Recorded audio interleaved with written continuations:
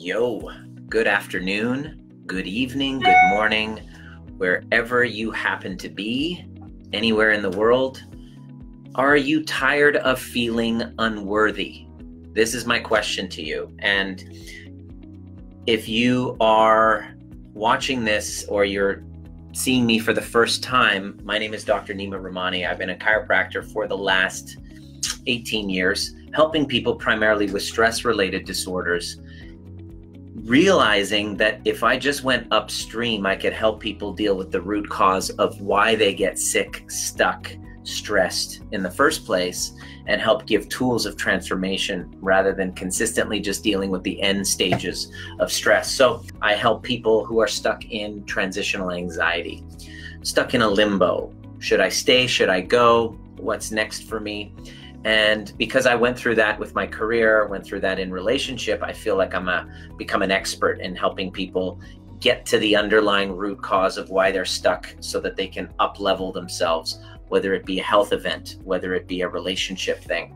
And so one of the things that came up with a client call of ours, it was this concept of unworthiness, this concept of I'm not good enough. I really discovered, looking at my own life, something very powerful that if you don't really understand this at its root, your chances of actually being able to create a business, to create a relationship that you feel very fulfilled by is thrown out the window. Without getting this one thing right, you settle for less. Without getting this one thing right, you don't have power and freedom and self-expression to set boundaries in a relationship. And you start to fall into these unconscious patterns. You have walls up and you lack authenticity. You have anxiety all the time. You don't feel like you're connected with yourself. There was a client who was going through this, and the way that it showed up was an inauthentic relationship in his marriage, and specifically not feeling like he's getting ahead in his business. And so I want you to tell me if you can relate to this. This feeling of I'm not worthy that affects your ability to produce, to connect, comes from an old pattern, an old story. In this case, this gentleman, when he was a young man, he had an event happen with his with another gentleman. And so it was kind of like this one guy, when he's in his early 20s, an older guy gets him drunk. He blacks out, wakes up, and all of a sudden from that moment discovers that he was, taken advantage of, and he had evidence in his body. And from that place, he was so riddled with guilt and shame that it was this little mind virus that entered his brain, and it pretty much ran every single relationship and belief in himself ever since. So for about 30 years, he's been feeling like I'm not good enough, I'm not worthy of love, I'm a bad person. And he's been putting up a mask to cover the truth. So you probably will resonate or relate to that when you can see yourself pretending, hiding who you are.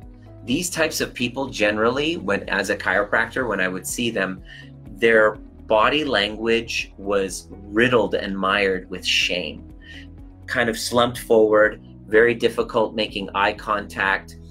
When you talk to that person, they look away and completely dissociated, like they go off on tangents. In other words, when you experience such a guilt and a shame, that feeling of guilt and shame in your body is so painful that it actually feels safer to dissociate. So we then dissociate, we then go off on tangents, we are never present. We can't really sit and be present in our bodies because the feeling of pain, the feeling of shame and guilt is so painful. So that then becomes this little belief system that I'm not worthy of love. So what we did on our call was something that I really want to offer you, was to go back there and to re-experience that experience, but from a whole different perspective. And here's what we did. We went back and we saw how in that moment, that feeling of I'm not worthy of love, that shame and that guilt, what happened was we got him to actually experience the other side. This was a very, very challenging thing for the ego to do, because in every single event, you have two sides going on simultaneously. During a trauma, during something where you feel an incredible amount of confusion, guilt and shame about, there's two parts to it. Like when somebody dies, you have a grief that the person has died and a relief that they're no longer suffering, or a relief that you're no longer dealing with the parts of them that you're not really crazy about. The problem is both sides are there, and if you don't acknowledge both sides, you start to create a confusion. And that's what was going on with him. In that moment, there was a confusion because on one hand, there was an attraction and a curiosity, and on the other hand, there was a feeling of betrayal. So what I had him do was to actually, in his body, experience both sides. And that's why we call integrating the shadow. He integrated both sides, and he gave himself permission to tell the truth that he was just as curious and fascinated as he felt betrayed. And he was just as innocent as he felt guilt and shame. So we had him integrate the two sides, and through the process of the overview, we got him to actually see that there was some huge benefits to it. And before this event, he was kind of ambiguous with his sexuality, but he had the gift of having this experience. After that, he then realized, yeah, you know what? I'm no longer ambiguous.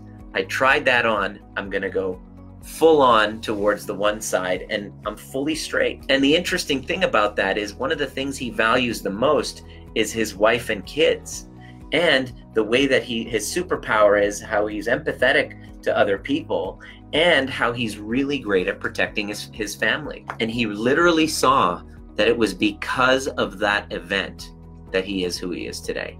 That it was because of that, not in spite of that, but because of that. And I asked him this question. I said, well, who do you have to forgive? And he basically said, well, I guess there's nothing to forgive. And because he's religious, I asked him this question: can you see that God works in mysterious ways? And he was like, yeah. He came on the group call afterwards, and he shared with everybody how he feels free and liberated from that. And that's where healing comes. And once that story of unworthiness changes, I asked him, so what becomes possible to you now in your work? It's like, well, I feel power and freedom now. I feel like I can, I feel worthy of holding on to resources that come my way. And the reason why I wanted to share that is, if you're struggling and feeling like you're hitting a brick wall consistently again and again, and these patterns keep coming, it's usually check in for a story of unworthiness that happened early on. And there was a moment where something happened where you then dissociated from your body because it didn't feel safe because of the shame and the guilt, number one. And number two, you then concluded and made a meaning that you're not worthy, that you're not worthy of love, that you're not good enough, that you're basically broken and you're just undesirable and nobody's ever going to love you. And that unconsciously gets stuck and stored in our nervous system. And the only way out is by uncovering them. Because if you don't get that right and change those stories, you're going to pass the trauma along to the children, and you're going to live with kind of rocks in your backpack as you're trying to climb the mountain of life. And so it's critical to shift that feeling of unworthiness. And if you're tired of feeling unworthy, look closely at an old story. And that client of ours today, he basically was committed. He was like, I see how this story of victimhood from that event that happened, I'm still carrying it with me, and I'm carrying the guilt and the shame and the unworthiness. And the way that you change that story is to go there and to shift the perceptions of it through the right series of questions. And it's important to have somebody to help you who is just as committed to helping you get over your victim story. So let me know, send me a private message if this is resonating with you, or if anything came up for you that resonates. Send a comment, and I would be happy to see if you qualify to have Kim get on a call with you and do a strategy session to see where that constraint is and what's it going to take for you to get to the other side. There's no charge for that call. Send a private message, and I'd love to hear from you. Let me know what came up in this share, and tag somebody that you know who's been dealing with that for quite some time, and I'd love to share this with them. See you at the next perfect time.